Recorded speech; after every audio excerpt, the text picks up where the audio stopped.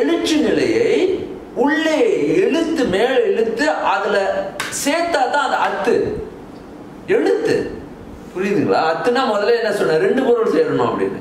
என்னுடைய ஒரு பொருள் இருக்கு, அந்த பொருள்ல என்னுடைய அந்த இன்டென்ஷன் அப்படின்னு சொல்லக்கூடிய என்னுடைய உணர்வும் சேர்த்தா தான் அது இது. அது எழுத்து நடக்கணும். எழு எங்கேயாவது தமிழ் அந்த மாதிரி பாக்குறீங்களா? இந்த சொல்லலையே ஒரு மனிதனுக்கு எவ்வளவு, அதான் நான் சொன்னேன், தமிழ் அப்படிப்பட்ட ஒரு இலக்கண கூறு உடையது, ஒரு அமைப்பை உடையது. எழு அத்து அப்படின்னா அந்த உன்னுடைய எழுச்சியை உள்ளே இருக்கக்கூடிய அந்த உள்நோக்கத்தை எடுத்து வெளியே எடுத்து நீ எங்கேயாவது புதைப்பாயானால் நிலத்தில் ஏறுவது பாருங்க. உள்ளுரை ஓமம் என்பது நிலத்தில் ஏறும். அப்போ அந்த கருத்தை பாருங்க, அவ்வளவு அழகா ஒரு பொருள் மேல ஏறுது. அப்போ அந்த ஈ அப்படின்னும் போது வரி அப்படின்ற பொருள் வருது. வரி அப்படின்னும் பொழுது அங்க என்னுடைய இன்டென்ஷன் உள்ள புகுத்தப்படுது. அதுக்கு மேல என்ன வருது அப்படின்னு சொன்னா வடிவு. அதனுடைய ஒரிஜினல் ஈ அப்படின்னு ஒண்ணு இருக்கு, சரியா? ஒரிஜினல் ஈ, அதோடைய சுய வடிவுன்னு ஒண்ணு இருக்கு. அதற்கும் அந்த சுய வடிவு, அதற்கும் மேல சிம்பாலிக் ரெப்ரசன்டேஷன். அந்த ஈ என்ன செய்யுது? உண்மையான இன்னொரு ஈய காட்டுது. அப்போ இங்க என்ன நடக்குதுன்னா, ஒரு சொல், ஒரு எழுத்து என்ன நடந்தாலும் ஒரு உயிரை எந்த அளவுக்கு அந்த உயிருக்கு தேவையான இவ்வளவையும் பொறுத்துனாதான் அந்த உயிர் முழுமையாக ஒரு உண்மையை காண முடியுது. அப்ப இங்க உருவம் இல்லாமல் ஒரு உயிர் இயங்குமா அப்படின்னா நிச்சயமா இயங்காது. இந்த உயிருக்கு அந்த 5 இயல்புகள் குறைந்தது இருக்கணும். அந்த உயிர் அந்த 5 இயல்புகளை பெற்றால்தான் ஒரு உண்மையை காண முடியுது. அப்ப பிரமாணம் நம்ம அதை சொன்னல, வெளிப்படுகின்ற ஒரு மேன்மையை காண்பதற்கு குறைந்தது 5 வேணும். புரிஞ்சதா? ரொம்ப காம்ப்ளிகேட்டடா இருக்கா? ரொம்ப ஹையா இருக்குதா? புரியுது? ஓகே. அப்போ இந்த எழுத்தை உள்ள வாங்கின பிறகு இப்ப என்ன செய்யறாங்க அப்படின்றத முதல்ல நாம நன்றாக புரிந்து கொள்ளணும். இவங்க என்ன செய்ய முயற்சி பண்றாங்கன்னா, ஒரு உயிர், அதனாலதான் மீண்டும் போன முறையினுடைய இதை தொடர்பு படுத்திட்டு இதை உள்ள விரிக்கிறேன். இந்த சாக்கரம், சொப்பனம், சுளுத்தி, துரியம், துரியாதீதம்ன்றத இவங்க சொல்ல நினைத்ததற்கும் இவர்கள் நமது முன்னோர்கள் சொல்ல நினைத்தது, மீண்டும் சொல்றேன், இது உபநிடத பாரம்பரியம் கிடையாது. மாண்டூக்கியாவா இல்ல, மாண்டூக்கியா இல்ல, அதாவது சுவேதாஸ்வரம், இந்த மாதிரி உபநிடதங்கள் சொல்ற விளக்கம் இது அல்ல. அதை நான் திருத்தி சொல்லிடுறேன். ஏன்னா சுவேதாஸ்வரமா கேன உபநிடதம், இந்த மாதிரி உபநிடதங்கள் என்ன சொல்லுவாங்க, இப்படித்தான் உறக்கம், அவ்வளவுதான், அதோட படுத்துக்கோ, அவ்வளவுதான், முடிஞ்சு போச்சு. இதுதான் உயிருடைய வளப்பமா. எப்படி உயிர் வளப்பமாகும்? எப்படி இது உயிரை விரிக்கும்? எப்படி உயிரை விரிக்க செய்து? இதுல எங்கேயாவது உயிர் விரிவு நடக்கிற அந்த இது பண்புகளை காட்டுற இடம் எங்க காட்டணுமா இல்லையா? இது நடக்குது அப்படின்னா எப்படி அது உயிரை விரிக்குது, எப்படி உயிரை வளப்பம் செய்யுது, உயிர் வளர்கின்றது அப்படின்னு சொல்றோம் தெரியுங்களா? இங்க அதான் ரொம்ப முக்கியமான கருத்துங்க. அப்போ நான் மீண்டும் போன முறை சொன்ன அந்த கருத்தை இங்க வலியுறுத்தி சொல்றேன். கணிதம் அப்படின்னு சொன்னா, கணிதம் என்பது அதற்குரிய சுய மொழியாக அது இயங்குது. செல்ஃப் சஃபிஷியன்ட் லாங்குவேஜ் அப்படின்னு சொன்னேன்.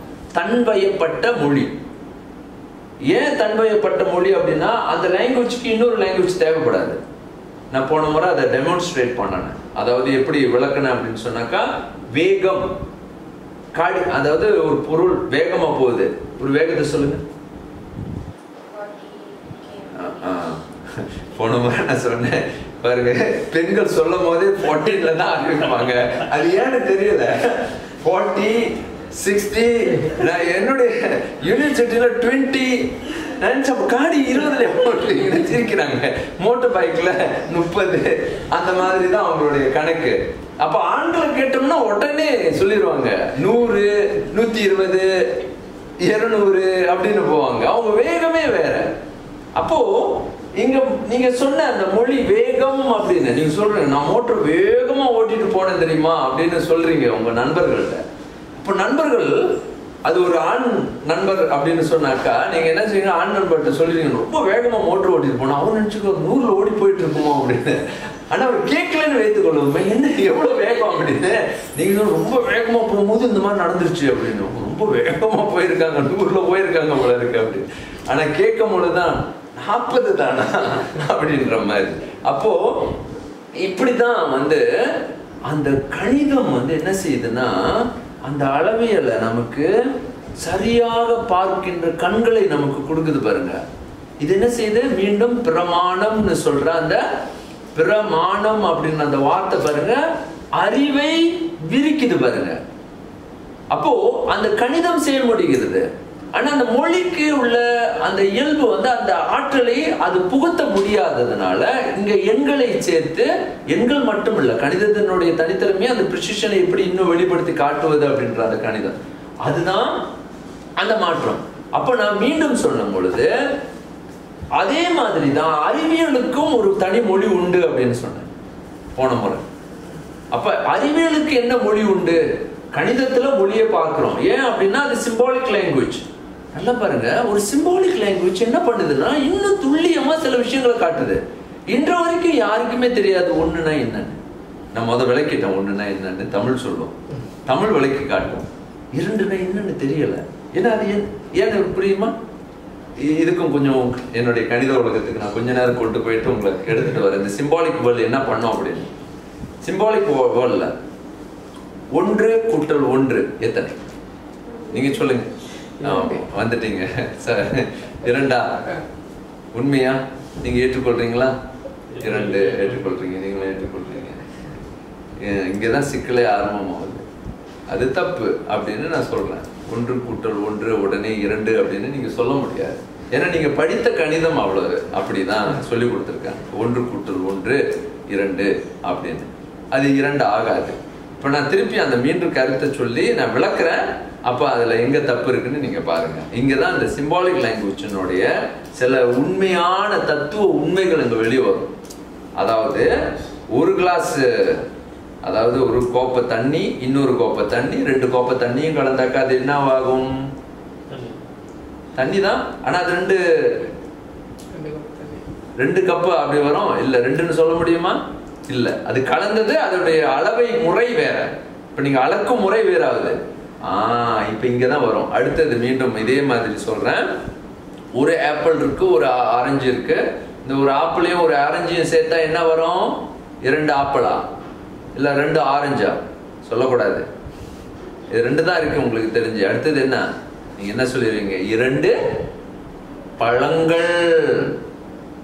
என்ன பாய்க்கிறீங்க?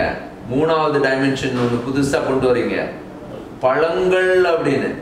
அந்த கேட்டகரியிலே அது இல்லை.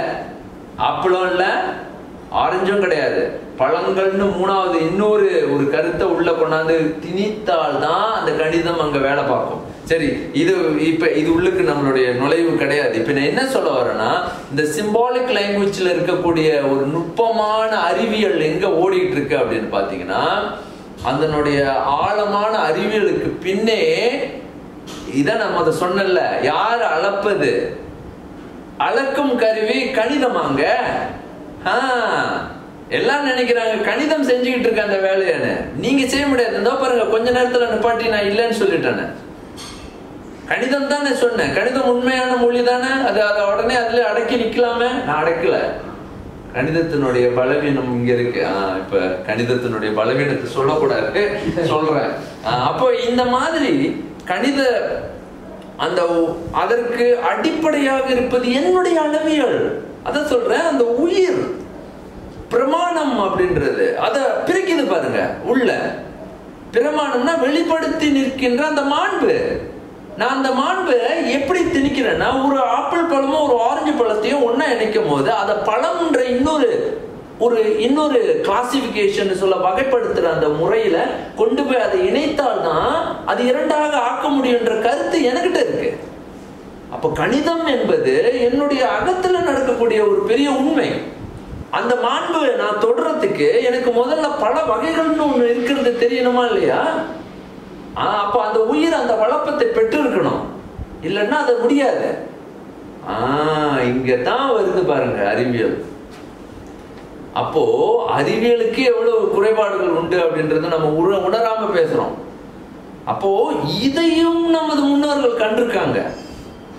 அப்போ என்ன அப்படின்னு சொன்னா, இப்படிதான் ஒரு அறிவியலுடைய ஒரு அறிவு இயங்கும் அப்படின்றத பார்த்த பிறகு அவங்களுக்கு என்ன தெரிஞ்சிருக்குன்னா, ஒரு உயிர் வளப்பம் வருவதற்கு, அப்போ நான் போன முறை சொன்ன மாதிரி அறிவியல் என்பது ஒரு தனி மொழி உடையது. ஏன் அறிவியல் தனி மொழின்னு சொன்ன? அறிவியலுடைய மொழி என்ன? நிச்சயமா கணிதம்னு இன்னைக்கு சொல்லிடுவாங்க. அறிவியலுக்கு மொழி கணிதம்னு. ஆனா கணிதத்துக்கு மொழி என்ன? கணிதம் இப்ப சொன்ன இவ்வளவு இடர்பாடுகள் இருக்கு. எப்படி கணிதத்தை கொண்டு போய் அதுல புகுத்துறது? எல்லாமே உடைஞ்சு போயிடும். நான் நிறைய விஷயங்களை உடைச்சு காட்ட முடியும். கணிதம் இயங்காமலே போயிடும். ஏன்னா அங்க நீங்க அறிவியலை இயக்கவே முடியாது. ஒரே ஒரு அடிப்படையை வச்சுதான் அதை இயக்க முடியும்.